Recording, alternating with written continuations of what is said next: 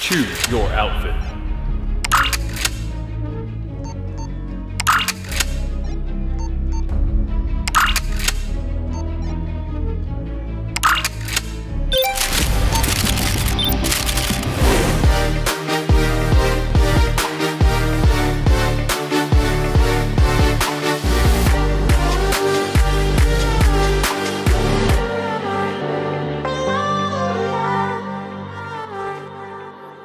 All right guys, today is going to be a workout from our home plan with the Fitness Culture app. So we have at gym programs, we have tons of different programs. This one is from our at home program. Obviously with people being home right now in the quarantine, tons of people are loving this. You guys can definitely click the link in the description and try it out. Some things you're gonna need for today's workout. You're gonna want something that you can do bicep curls with. Now, I think the easiest thing is if you have 2 gallons of milk and you wanna do that, just depending on how strong you are. I wanted to try this out. So I have these salt crystals for my water softener. I have this douchebag backpack that kind of fits it perfectly. So I think this is about 40 pounds. It's pretty heavy, so I'm actually gonna get good work doing that. These douchebag backpacks are pretty tactical, like they're pretty solid. I can either go 2-arm here or close grip, single bicep curl. And that's actually quite a bit of weight. You're also gonna need a stool or a chair, something that you could elevate your feet with and your hands for dips. And then the ab stuff is gonna be pretty much body weight. So get that ready. I know we picked this shirt at the beginning, but I didn't realize it was arms. So let's go. We have 2 ab circuits. Now they're gonna be done 2 different occasions. We're gonna do our first core circuit, which is gonna consist of 3 movements. Take, 10 seconds between each movement, but they're designed to be done quickly. So we're gonna do 3 movements, resting 10 seconds in between. Once you finish round 1 of the circuit, rest 30 to 40 seconds, maximum 60 if you have to, and then get right back up and do that same circuit. We're gonna be doing that circuit 3 times, resting then 2 minutes, and then on to our next circuit. Same type thing. 10 to 15 seconds between exercises. Once you've completed 1 round, rest 30 to 60 seconds. Once you've completed 3 rounds or the whole circuit, rest 2 minutes before moving on to what is then gonna be our arm circuit. Arms straight out to the sides, just straight down with our legs. You can bend a little bit if you need to, keeping though everything else nice and tight. I like to keep my arms straight out to the side. Go knees, bring it in for these last 10. All right, come up here, just start that clock.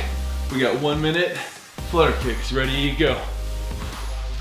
I like to just put my hands underneath my derriere and really focusing on keeping my legs straight and moving about each leg about a foot, maybe 2 feet.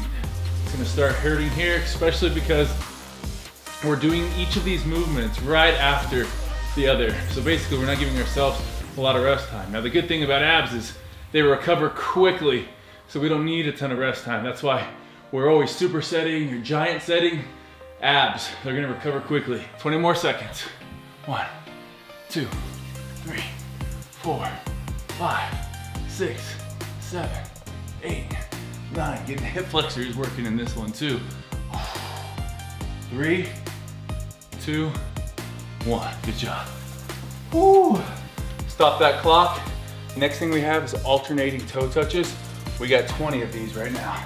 So again, what an alternating toe touch is gonna look like.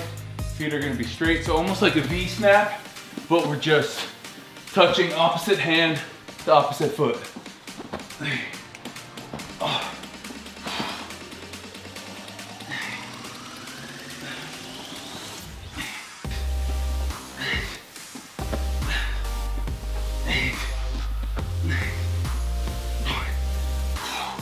Rest for 30 seconds, maybe 60 seconds. I'm gonna be right back into those windshield wipers. All right guys, so our second ab circuit is gonna consist of 3 movements. I put on some shoes because the first one's a plank movement, and if you're slipping around all over the place, it's a lot harder. So we have a minute of plank oblique crunches. Now, plank position, hands out here. I'm gonna go ahead and start this timer. Nice, tabletop here, straight arms, wrist, elbows, shoulders all in line.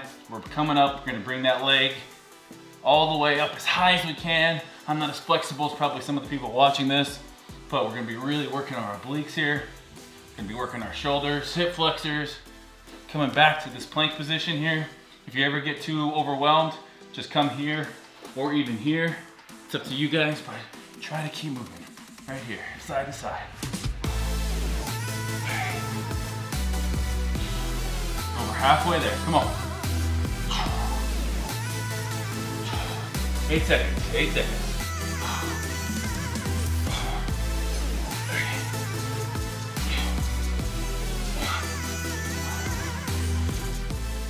20 seconds break, and we'll be back. Next up, we have a side plank clamshell crunch.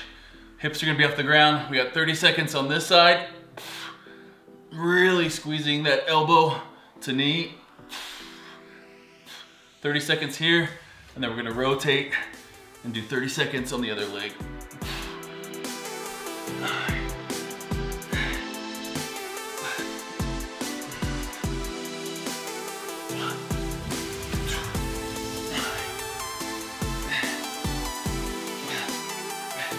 Woo! All right, last thing, we have a 30-second hollow hold. Hollow hold, legs and arms are off the ground. Lower back is still touching. And we're just gonna squeeze right here. Really try to keep elbows to either side of the ears. You can see start shaking on this one.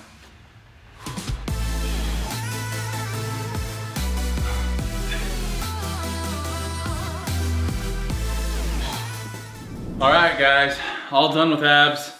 It's actually a lot tougher than I thought when you're doing things for time. Kicks your butt. Now, we're gonna be doing pretty much just all you have left is biceps and triceps. Not too bad, right? Well, we got 100 reps for our biceps and 100 reps for triceps. And that bag that, you know, that backpack or, you know, even if you just have grocery bags and you put books in there or canned goods, I just don't recommend putting babies or dogs in the bags. Stay away from anything alive. But anything else, fair game. We're gonna be doing 100 arm curls. Now you can break these up into any amount of reps that you want. So if you're doing something, if you only find something that's really light and you're doing 25 reps and you fail at 25, you know, you got 4 sets, 25, 25, 25. You're breaking it up to 4 sets. We're gonna be doing the bicep curl with chair dips. Now, chair dips, you can do them really one of 3 ways, really. The first and hardest is going to be with your feet elevated, all the way down, trying to hit 90 degrees, all the way up. If you can't do that, we're gonna go feet on the ground as far away from you as possible and do the same thing. Walking them close to you will give you more assistance and help you push through your legs to then get your upper body up. Pick one of those, and even if you wanna start off on one of them and then finish with closer, that's fine too. I would recommend trying to stick with the same one each time. So what I'm gonna tell you guys to do on these, stay 1 to 2 reps shy of failure for each. You don't wanna burn out completely because you're not gonna have a ton of rest in between. So if you're burning out completely and you go to absolute failure, you're going past that threshold and you're not gonna be able to recover as fast to get back onto it. So this is supposed to be done as fast as possible. Again, in order so you don't completely burn out too quickly and not be able to finish your 100 reps in a fairly good time, I would say stay 1 to 2 reps shy of failure on each one of these things. So I got 40-pound curls here. I'm gonna try to do sets of 15, starting off with my bicep curls. All right, here we go. Obviously, this is kind of a close grip.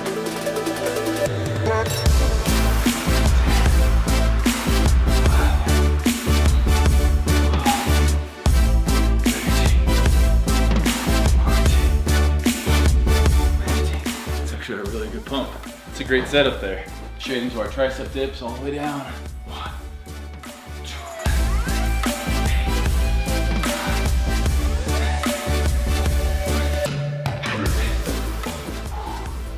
1 down, really about 5 to go. And I guess if you want to get a different stimulus, if you want to use a different curl, you do a hammer curl, depending on your back.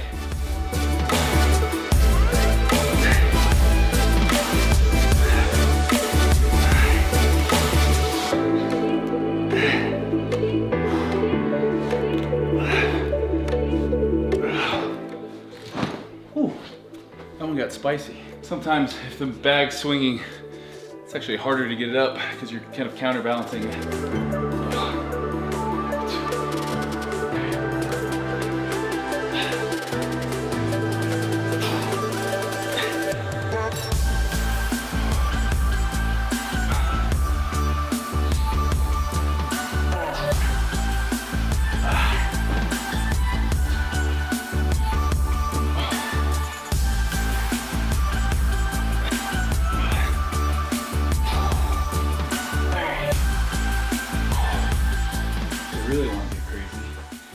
Really want to get crazy, you can throw weight on your dips as well.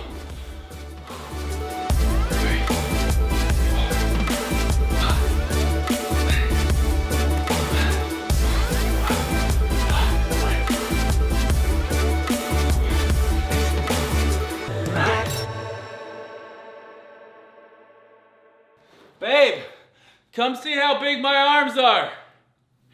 The most gym douche thing ever. Yo, babe!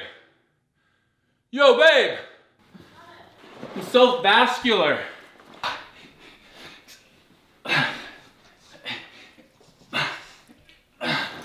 Oh, how much do you think that bag weighs? Oh! Holy shit! What have we got in here? Dead bodies? Carol Baskin's dead husband? I gotta get on my last set. Last set here. I want you to come in and watch this. Juicy. Last set, best set. Juicy. Is this a good arm pump or what? Yeah. Last set. Last set. Sit down. 91. Oh my goodness. It's 92. 93. 94. 95. 96. 97. 98. 99. Listen, some of us have to work for our physiques, okay? We don't just get fed premium dog food with high protein in it and just stay huge, okay? Oh, you're stretching? You just want everyone to make sure they know you do your yoga? We're gonna go see what this weighs. This might just be a classic case of weight in the gym really feels like less than like a hay bale that weighs the same thing. This shouldn't be more than 50 pounds. I'll step on it. Let's see what I weigh first. 217.8. I was 220 yesterday at the gym. All right. Ooh, over 40 pounds, 45 pounds. 45 pounds. That definitely feels heavier than any 45-pound bar that I've done curls with. But just goes to show you, it's kind of good to take a break, do some home workouts right now. It's gonna really force you to use different muscles, just like even to balance with that. There's that counter swing that the bag has as I'm moving. That's gonna kind of incorporate all sorts of other muscles that you're gonna have to bring into play here.